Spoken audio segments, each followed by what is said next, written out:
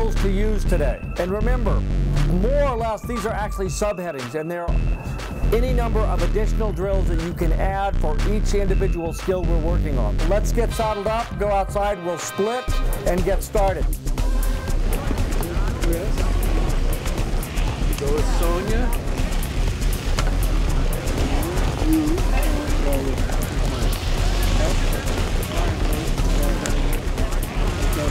Let's go Upper Warm Springs, I-80, meet on the top of Squirrel.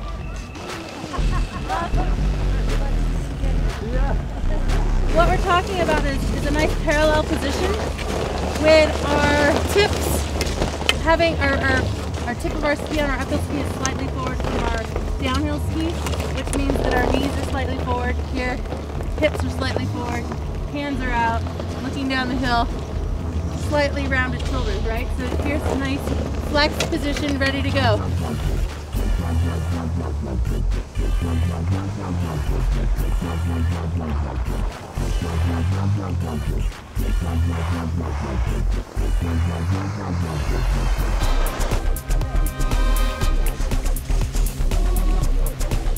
Is when you pivot your feet, make sure they both release.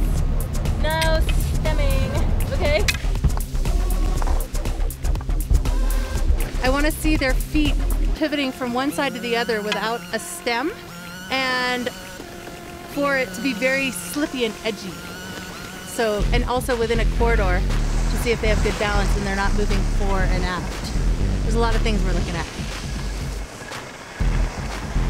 Where could you take somebody if they could start getting that? Bumps. Ah! Huh? You get people in the bumps and they're a little bit uncomfortable and they're doing this with their arms and they're over rotating. It's like, where were our arms the entire time? They were here and it didn't matter what direction our feet were going, right? They were just down the hill. On your CeeLo and pivot both feet.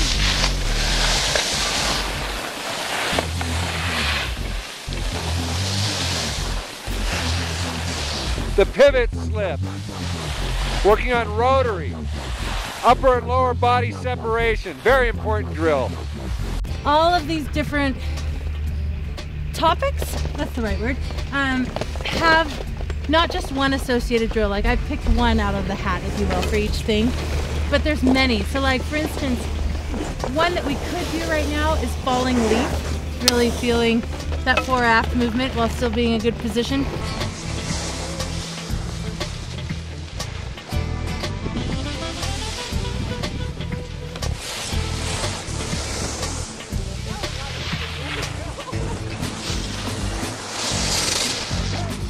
I've actually picked a little bit harder one, which is tip to tail.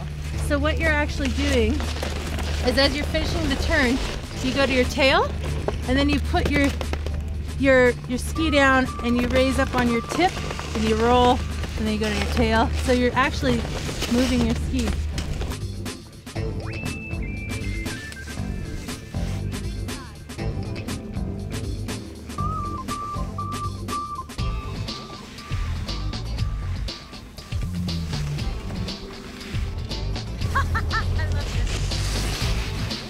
This drill can be used at the lower end, like little kids, all the way up to the high end.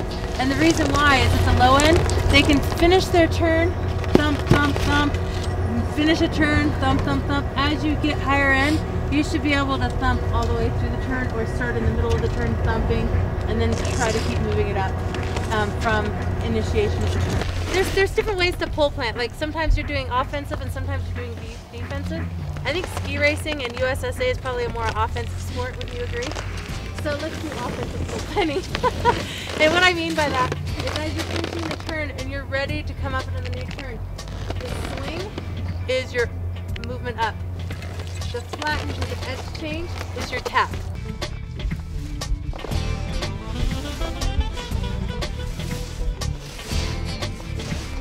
The basics to it is when you're finishing the turn, you've got your hand on your hip and your other hand behind the hair and you're pushing in. You're kind of like pushing your hip, you're raising this one and you're like, wah, right?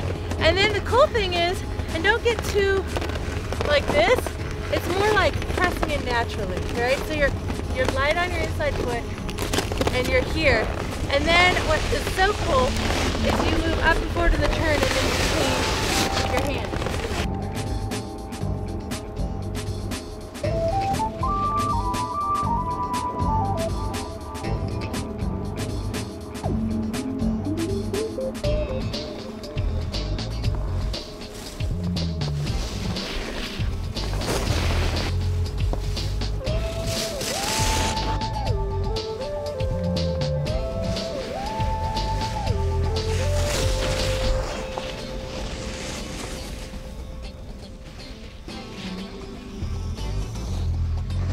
Say you're out here, you've got your good balance athletic, and instead of, you know, standing on this foot and diving in, which is actually what we're doing on the next drill, you're actually starting the turn with your inside ski and getting it forward, and then halfway through the turn you're ending on your new downhill.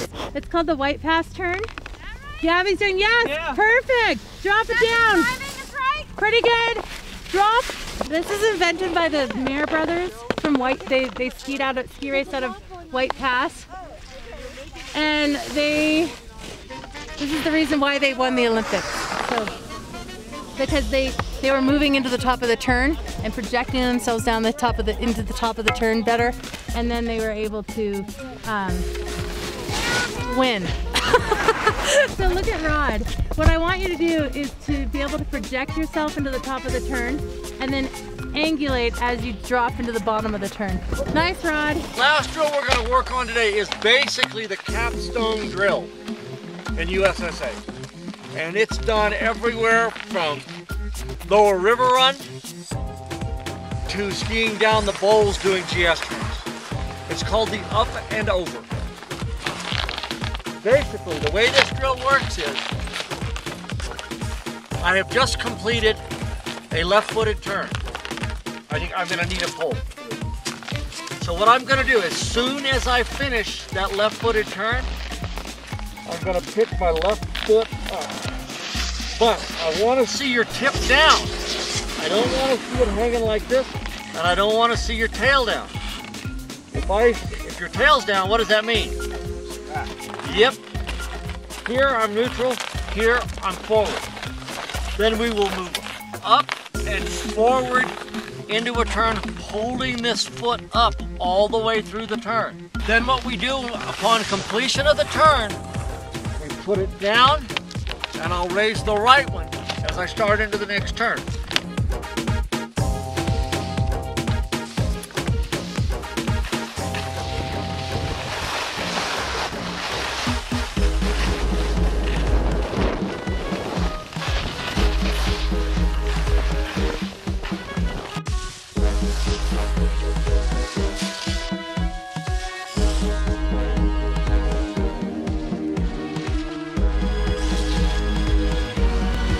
So what we started with is athletic stance, and we were doing some traverses just to make sure that we were in good body position.